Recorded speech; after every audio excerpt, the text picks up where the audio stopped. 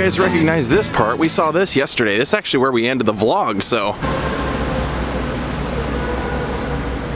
Anybody need a pasta hat or a Godfather apron? So if you're a Patreon and you saw my lens from last night, well, I guess when you're watching this, it would have been about 5 days ago. I went into a hotel, and if that hotel's still, or I mean, if I'm in the right place and the hotel's up here, I'm gonna go in and show you.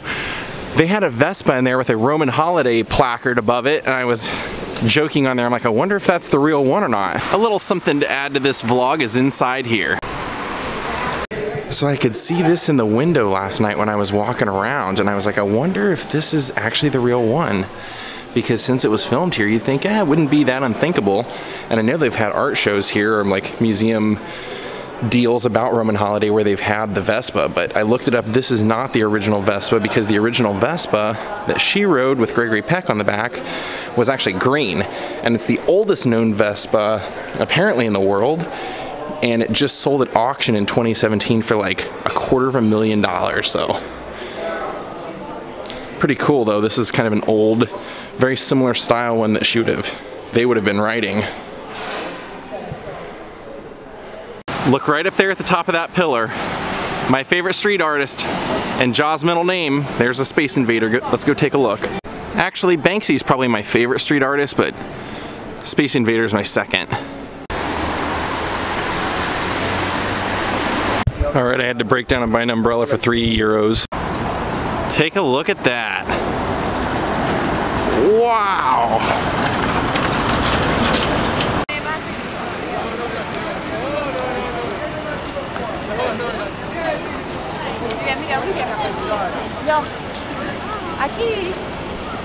Beautiful.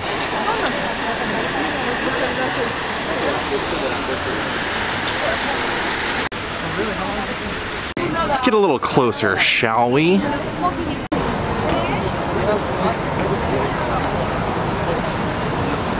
Oh, that's cool.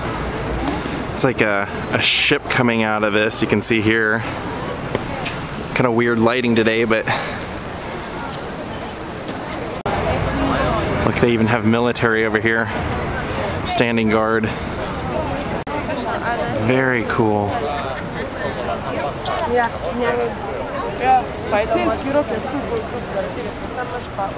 I'll have to switch lenses for that guy.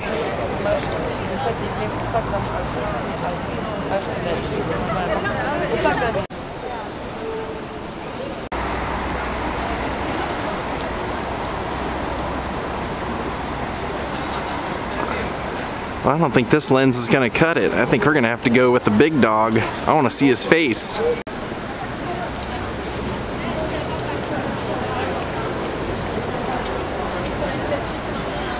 That is so cool. Those men on chariots with the horses in action. God, I love it. Now this is why we got this lens. Watch this.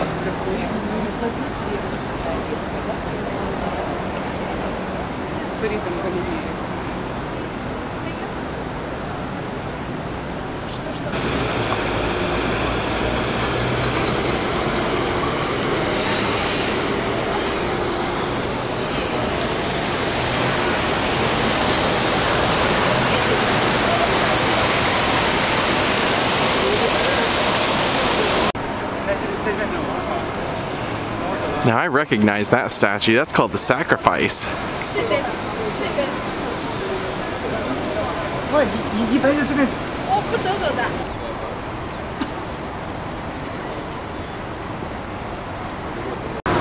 at that fountain.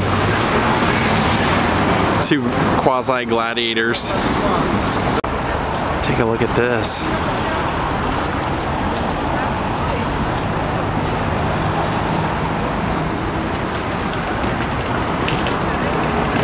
Kind of amazing that's still left.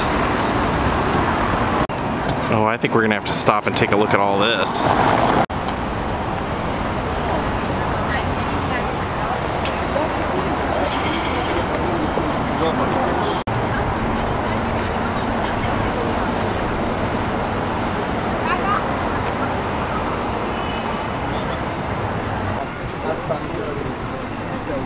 It's pretty cool architecture up there.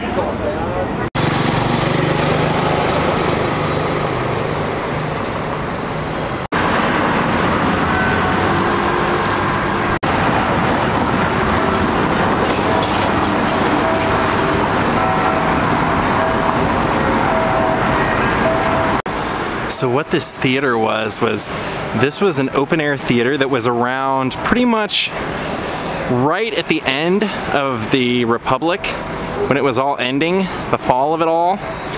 And they didn't do battles or anything here. This was more like song and performance theater.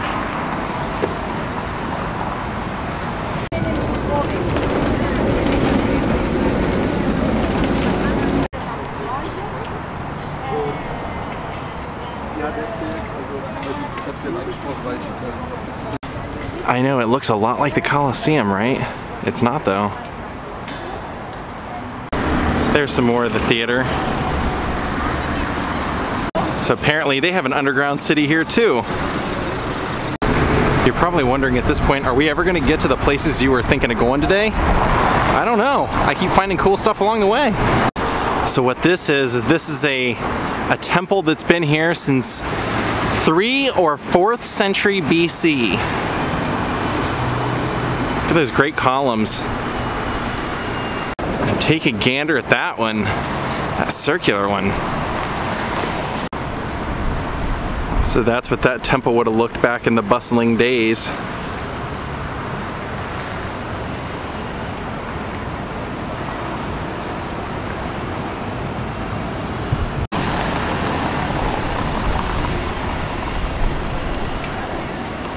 Well, we made it.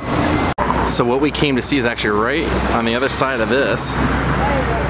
Well, in Roman Holiday, you see this over the shoulder of Gregory Peck and Audrey Hepburn when they come into the Mouth of Truth. They actually go in this gate, which they don't let you go in now, but it's right there and we're gonna go. The Mouth of Truth. Always a line thanks to that movie. The legend is that if you're given to lying, you put your hand in there, it'll be bitten off. Now the legend is, if you're given to lie, and you put your hand in there, you'll be bitten right off.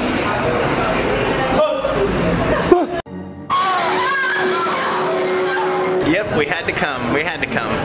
Now I decided to come inside the actual church that the Mouth of Truth is in front of. Well, yeah, because they said that some of the artwork inside this church is some of the most beautiful in all of Rome.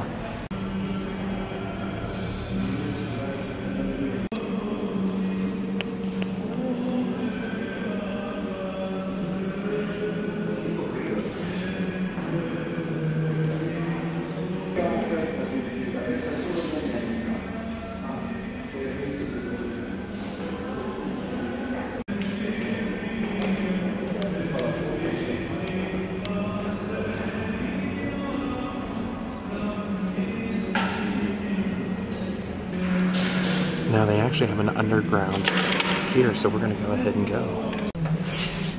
They do require a donation, which is fine.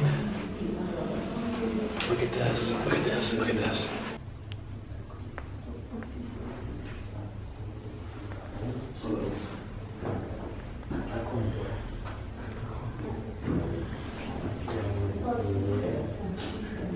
Wow.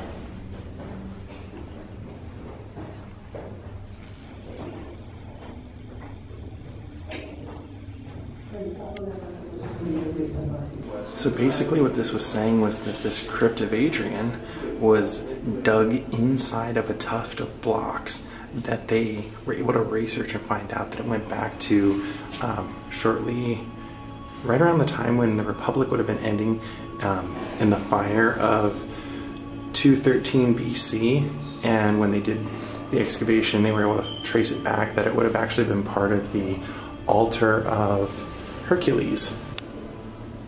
Pretty interesting. This is the only thing in the underground is the crypt of Adrian, so we're gonna head out of here and go to our next stop.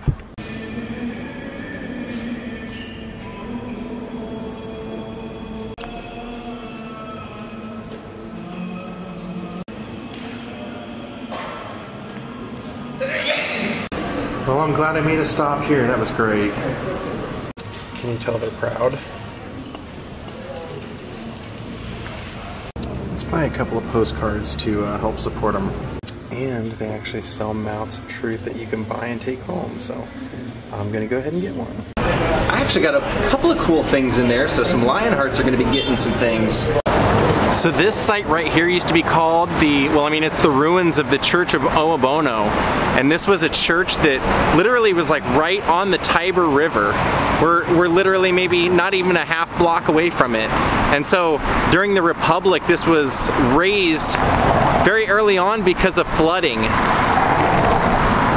And then in like the 1930s, an archaeologist came and was digging around, fishing around, snooping around, and uncovered all this. Look at the columns.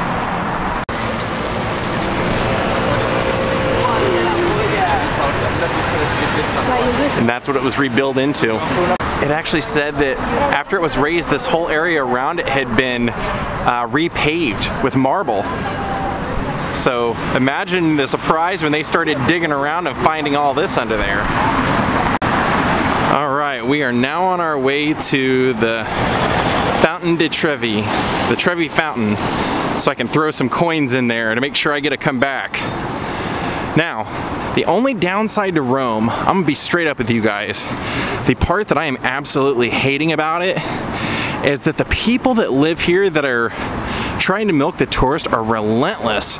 You almost can't walk around a corner without some guy dressed up in a Roman outfit trying to con €5 out of you for a picture, or the other one is like a lot of African guys walking around here. They want to give you a high five or they want to give you a handshake or whatever, and then they put a bracelet in your hand, and then they ask you if you got a girlfriend or a wife, then they try and give her a bracelet, and then they get real close and real creepy. I've seen them do it numerous times, and then they go, "Hey, can I get €5 for my son? He's starving." And I'm like, oh boy. I saw so many tourists getting hit up for that, so that's a big annoyance here for me. Nice shirt.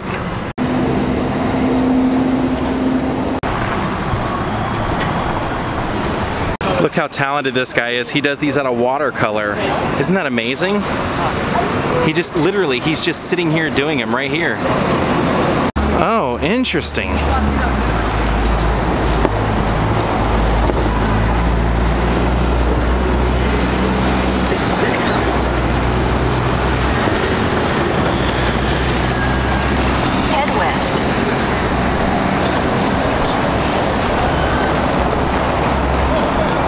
Oh, look at that right over there. They've got a fake mouth of truth. I could have saved myself the half-an-hour wait in line. We're actually going this way. Next stop, Trevi Fountain.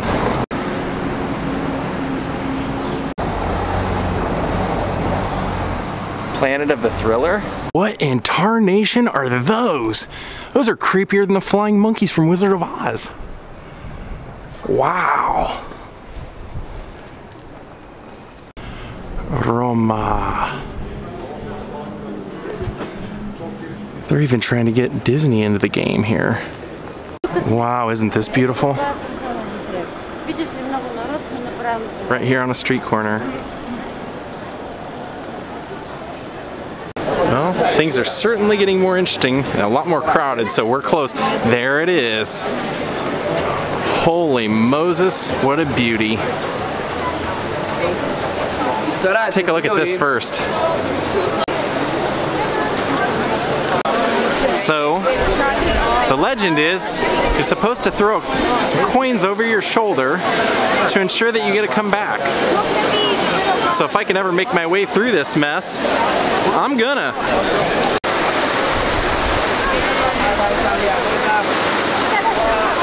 Well, here we go, guys.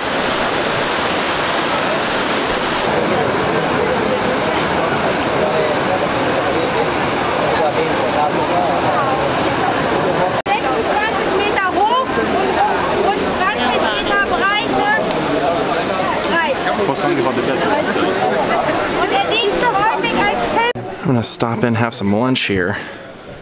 Got a slice of pizza and a little bit of half a sandwich. I know, I feel like I'm eating for two, right? So I know because of how crowded it is out here, it's really hard to tell. But before I leave, if I don't match this up, somebody's gonna complain about it. So if you like the movie La Dolce Vita, they actually come down the stairs right there and she gets in the fountain right there.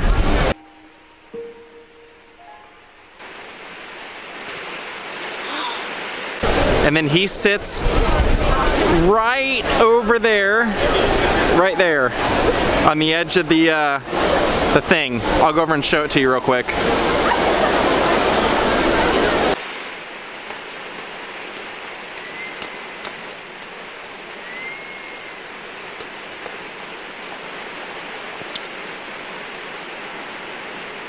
So he ends up sitting right here in the movie. And since it's the biggest fountain in the world, I figured nobody would really complain if I spent a little extra time taking it all in, because it's magnificent, really. It really is. Man. The details are just what blows me away. And you know what? What's even crazier is, you know, there's some crazy nut like me out in the world that if they had the money, they would have this in their backyard.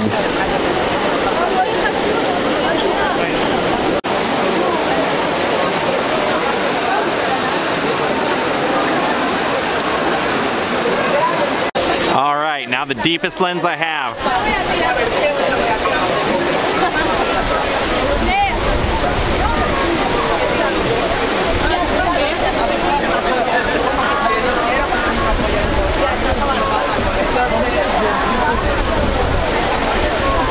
And then of course in La Dolce Vita, she would have been underneath the water, pretty much taking a shower.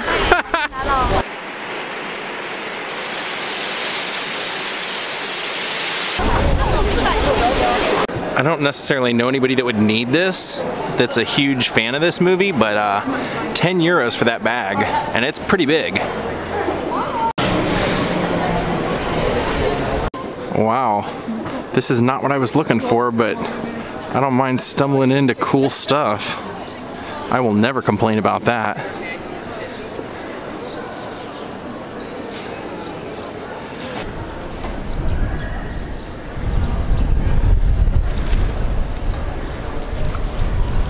Oh, that's hilarious. What happened to his head? Look at this. You can get your picture with Pinocchio.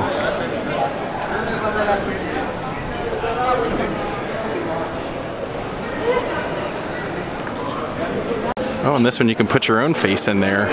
Interesting. Wow, look at this wooden motorcycle. Wicked. Everything in here is wooden. Wow, this is like a kid's heaven. Geppetto up there. Oh yeah. Oh, that is awesome. Look, Geppetto's workshop. I love this. This is so cool. Once again, something I didn't know I was going to stumble into. That's why you got to walk when you go on trips. Oh no, of course. Well, the rain's kicked in and we're going to call it a night. Thank you to Ann Nelson and everyone else. I'll see y'all tomorrow. Goodbye.